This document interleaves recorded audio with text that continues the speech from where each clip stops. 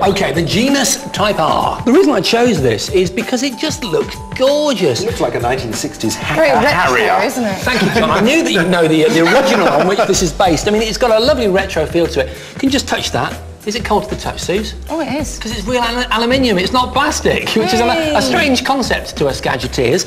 This here, look, the wood on the side is real walnut.